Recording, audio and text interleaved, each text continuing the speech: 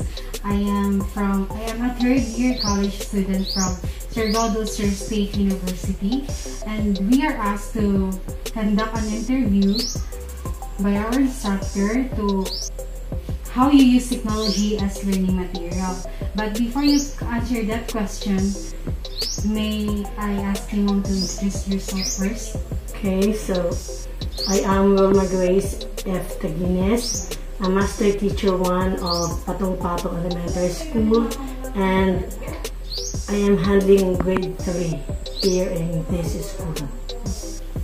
My first question, Ma'am, is what are the educational technology that you use in teaching?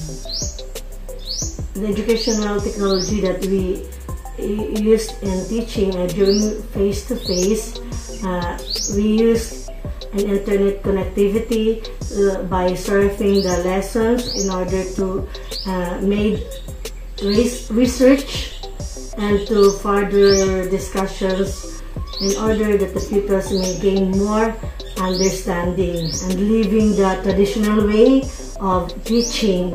So we use projector and then LCD. How is that technology useful in your aspects of your learning strategies?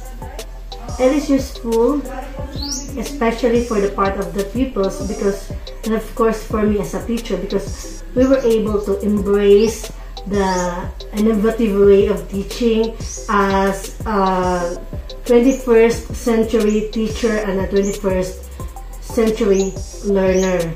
And they will be engaging also in hands-on, they will be manipulating, and then they are no longer left behind during face-to-face. So in this type of pandemic, of course, we use also this kind of approach by way of surfing through the modules and the series of activities, enrichment activities, ma'am. Okay, ma'am. Thank you, ma'am, for your time, for saying yes about this interview. Okay, you're most welcome, ma'am.